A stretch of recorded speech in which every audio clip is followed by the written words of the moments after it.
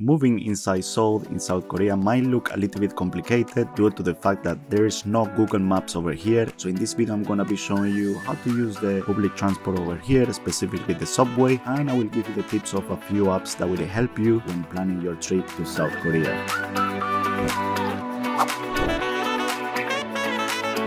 When moving inside Seoul, the best way is using the public transport. In this case, the metro or the buses.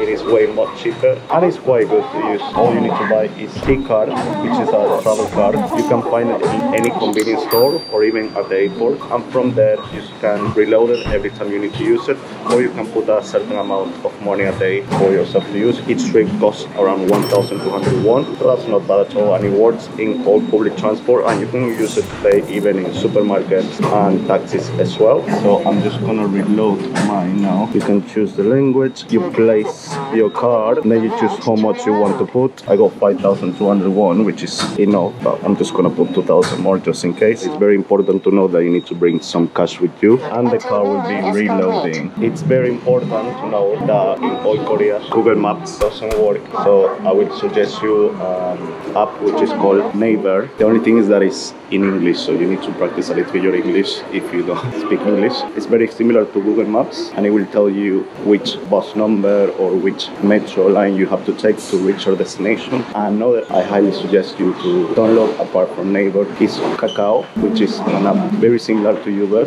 When you need to take a taxi, it is way cheaper than a regular taxi. Another very important thing is that most of these apps just work with Korean number. So when you arrive to Korea, I highly recommend you to buy a SIM, and it's way cheaper than using the international roaming. So I bought mine at the COEX Mall Center, and it cost me something roughly about $50 US for unlimited data for 10 days. So that's not bad at all, and it was way cheaper than at the airport as well. You can use this service also when arriving from the airport to the Seoul city. You can get the Railroad Express or the one with all the stops. I took the one with all the stops, and yes, pretty good service. So yeah, this is the metro of Seoul. Very nice. It looks like a mall. Really good, and it's quite quiet. Everyone just on their phones. It's not so busy right now, but it can get pretty busy.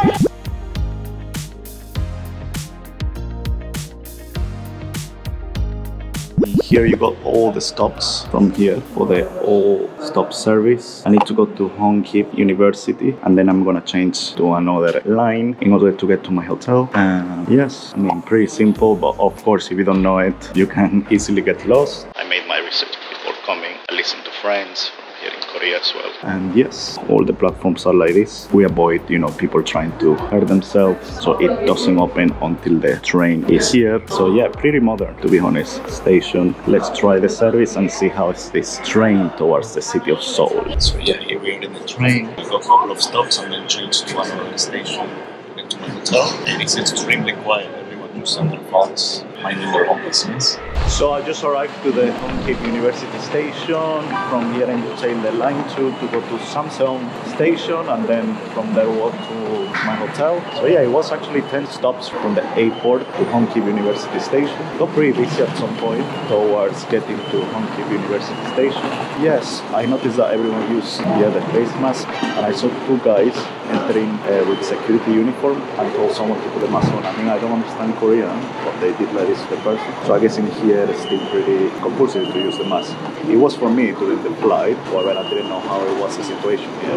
But yeah, it is what it is. I don't mind the face mask. It's okay. Something that caught my attention as well is that during my trip on the railroad train, there is this TVs in which you have the news, we even have cooking programs and advertising. Very cool. Keep entertaining myself during the trip. And now I'm here in Hongkip University station. It's pretty cool. It looks like a small mall. We got here restaurants, bars, gift shops. Very nice impression so far of Korea. You got even this Dunkin' Donuts, which is very famous around the world. So yeah, pretty complete station over here. K-pop, which is a big thing here in Korea. So you see a lot of advertising on concerts for K-pop. Pretty cool.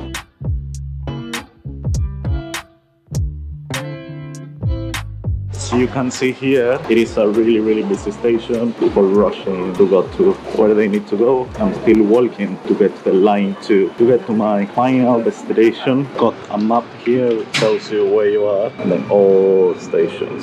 So it's pretty simple, you just need to follow the lines. There is from line 1 to line 9. Yeah, the good thing is in English as well, apart from Korean, so that helps a lot. So this one here is the station I just arrived. It's Samseong station, which is the closest to my hotel. So actually connected to the station, you go here, the mall. So cool. It feels like you got everything in one, and then a few meters just the hotel. So I think this area is pretty cool. Look at this view. So cool. So yeah, that's the one of the malls, because it's more than one. That's the Starfield, and we got the Coet as well. And then there is another one over there, Parna Mall. Well, impressive. And that's my hotel over there. It is called Glad Gamnan Hotel. It has really good reviews. I found it in the top 10 of hotels in Seoul, and it's located in the district of Gangnam, one of the most important districts of the city of Seoul. I'll be showing you my room. So I am on the 12th floor, and yeah, my room number is 1201. So let's show you the room. So yeah, this is the toilet, all the basic amenities,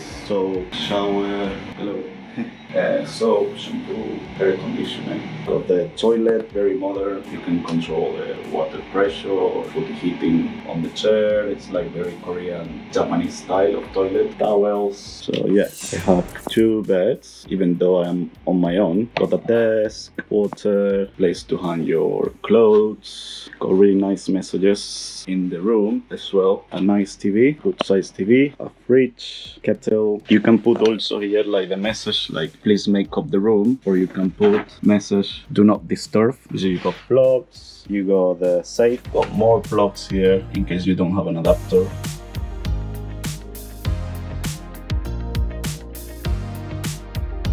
This is all for this video, guys. I hope all these tips are helpful for you for your next trip when coming to Seoul, South Korea. As usual, remember to leave a comment below, subscribe to the channel, and I will be seeing you in the next video. Travel wonderful!